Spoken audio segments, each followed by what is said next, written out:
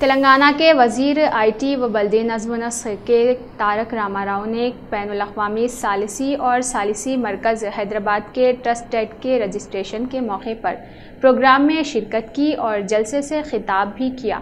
देखिए तेलंगाना के वज़ीर IT व बल्दी नज़्म व नस्र के तारक रामाराव का क्या कहना है। Are Subhash Reddy garu, गौरवनीयुलु पेद्दलु justice Raveendran गारू, गौरवनीयुलु श्रीमती हिमा कोहली गारू, तेलंगाना प्रधान न्यायमूर्ति गारू, सहचर मंत्रिवर्युलु न्यायशाख मंत्रिवर्युलु गौरवनीयुलु पेद्दलु इंद्रकरण रेड्डी गारू, and all the other distinguished guests at the gathering. Delighted to be a part of this wonderful occasion where Hyderabad today becomes the first Indian city to have taken the lead on setting up an international arbitration and mediation center. It's a matter of pride, privilege and honor.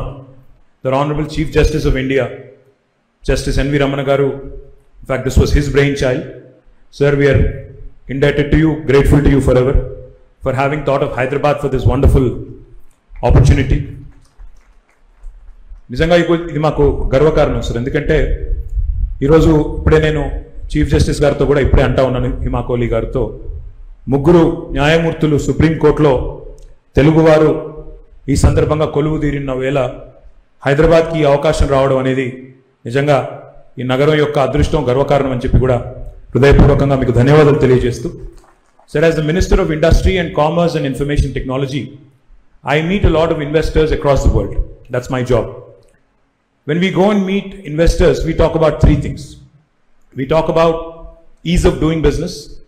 We also talk about all the incentives we offer. We talk about how the state of Telangana and particularly the city of Hyderabad is very conducive to doing business. So, but what I've learned in the last 7 years is, it is not just ease of entry into a state or a country. It's also ease of exit. Endukante, while we start off with the best of intentions when we start a new enterprise, and as part of that we offer many things, it's equally important that the cost of doing business and the quality of doing business are also taken very seriously by the state and the central governments. Now, the cost of doing business will obviously increase significantly if there is no dispute redressal mechanism in place in case of a litigation. And what we are offering today through this International Center of Arbitration and Mediation is just that. I believe with India, under the leadership of our Honorable Prime Minister and the state of Telangana under the leadership of our Honorable Chief Minister, have really made a rapid progress in terms of attracting foreign direct investment and also attracting a lot of local investment as well.